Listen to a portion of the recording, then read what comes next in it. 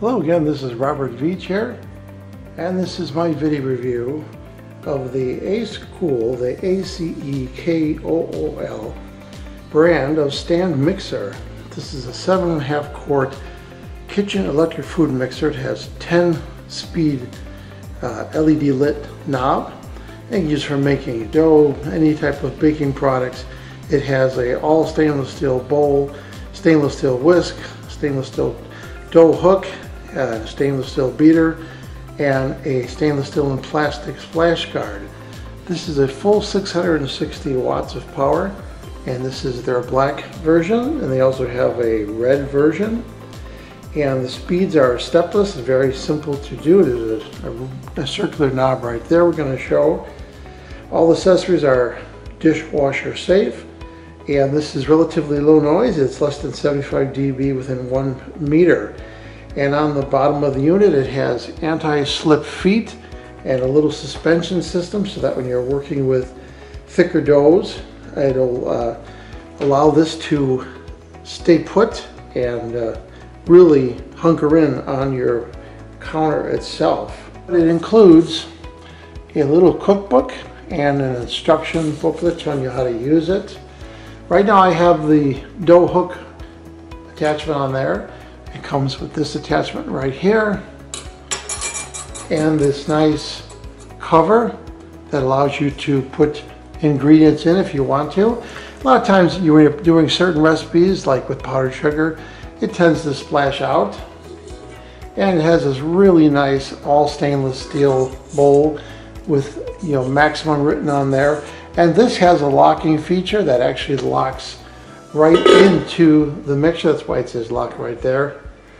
And then this right here for whisking things at a higher speed. That's included also. Now I want to show you that this is all stainless steel. So inexpensive stainless steel, a magnet sticks to it.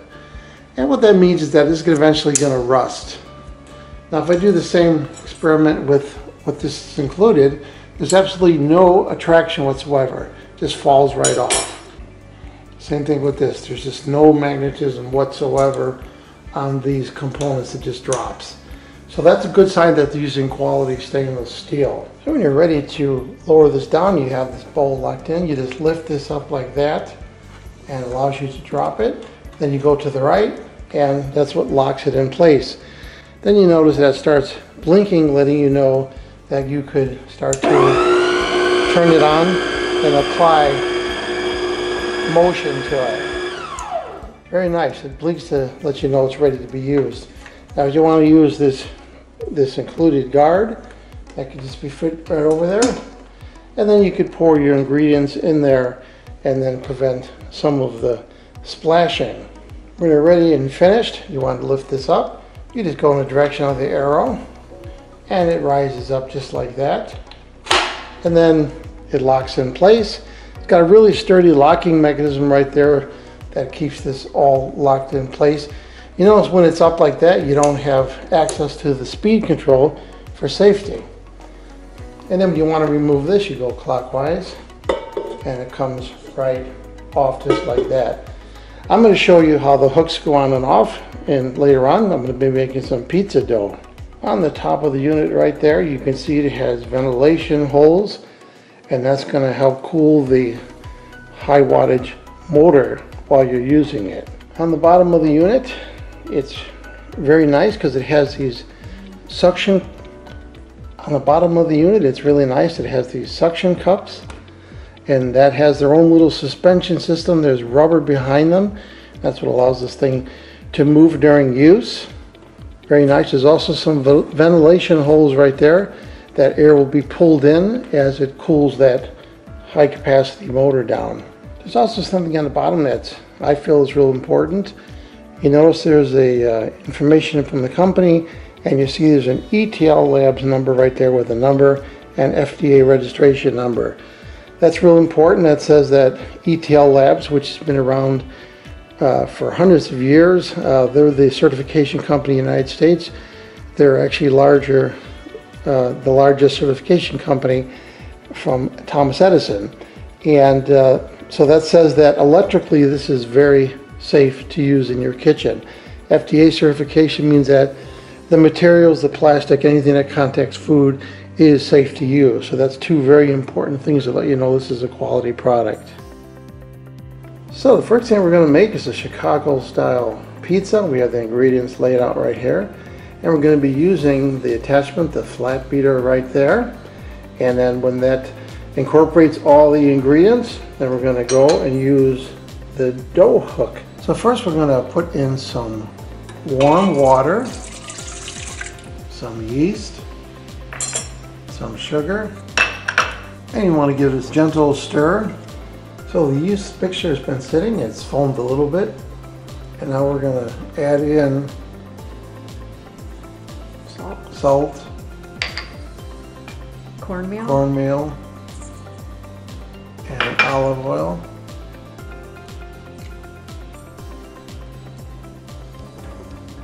So we lowered it down using the lever, gently mix it.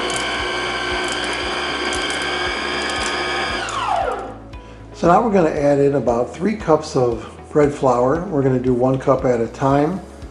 And we're going to turn the machine on and let it do its thing.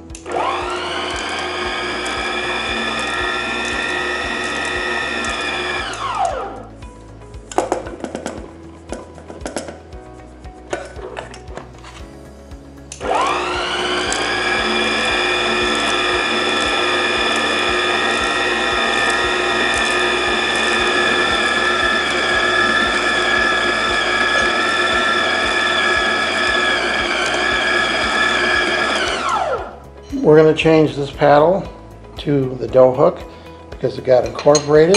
To make it easier, we're going to remove the bowl, and you just go clockwise like that and it comes off, and you go counterclockwise. Now we're going to put the bowl back on, lock the bowl in place. Now we're going to drop it down and lock it in place. Make sure the dough is out of the way from the hook.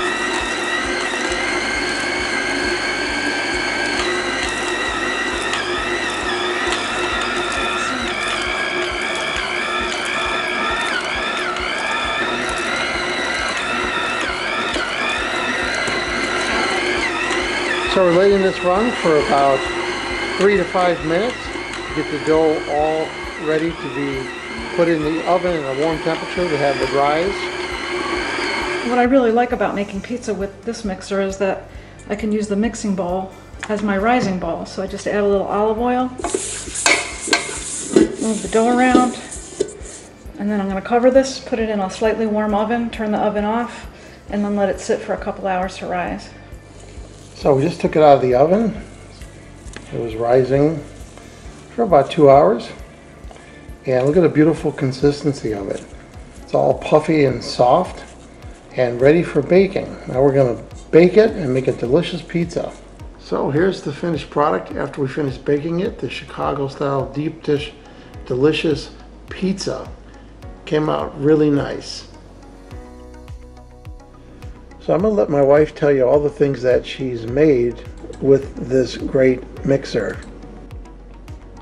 Oh my God, I love this stand mixer. I made New York pizza. I then made a Sicilian dough with the mixer.